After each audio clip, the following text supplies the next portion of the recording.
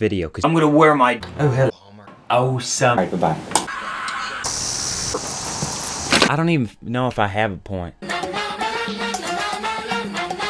La Mambo. Oh, hi!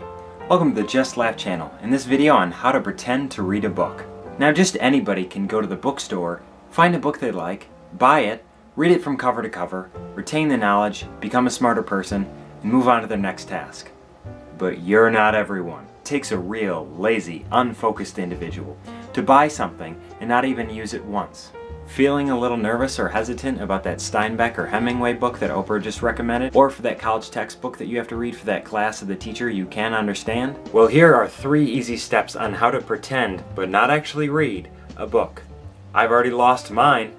First, pick a book you're either not completely satisfied or invested with, or have to read for some obligation such as school or some sort of book club. Any sort of mandatory obligation or lack of interest in the subject of the book can ensure lack of reading. 2. Instead of picking a definite time to read every night, spend 20 minutes the first time you pick up the book reading the book and skimming through the pages. Then, put the book on your nightstand or headboard and ensure yourself that you will get back to reading it when you have some spare time. But do not read the book in this time. Instead, find any other lackluster hobby or interest that you can find that will stray away from actually reading the book. Watching TV? Or you can spend time dozing off and wasting countless hours that would have spent reading the book. Step 3. Stare longingly at it when you see it.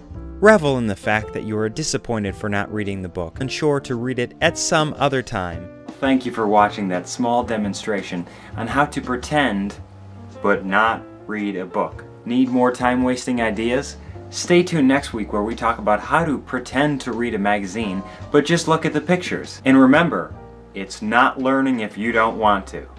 Hi, my name is Jimmy Dugan, and today we're going to be reviewing electronic dance music. What in the is that?